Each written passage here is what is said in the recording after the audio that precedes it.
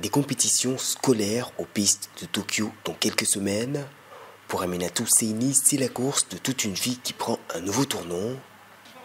À 24 ans, la jeune athlète nigérienne se prépare pour les prochains Jeux Olympiques prévus au Japon. L'occasion de se dévoiler au monde sur 200 mètres. C'est une grande opportunité pour moi, pour le Niger et pour d'autres aussi. Ce que j'aimerais emporter une médaille, même si je n'ai pas eu, j'aimerais même être en finale. Et pourtant, son aisance sur les pistes aura failli lui coûter son voyage à Tokyo.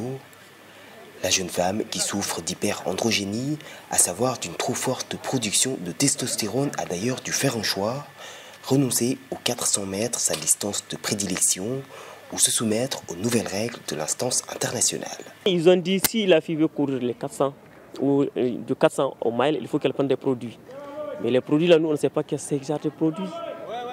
Vous voyez, on ne peut pas laisser l'enfant d'autrui s'aventurer comme ça. Trop rapide, trop athlétique pour une femme, la mesure est jugée sexiste par son entraîneur de toujours, Oumarou Sadifou. Mais aux 400 comme aux 200 mètres, les ambitions, selon lui, restent les mêmes. Nous, notre objectif, c'est d'aller gagner. Ce n'est pas pour aller seulement faire la figuration. Gagner, on veut gagner. Inch'Allah, on va gagner. Le cas d'Amina Seyni n'est toutefois pas une exception dans le monde de l'athlétisme.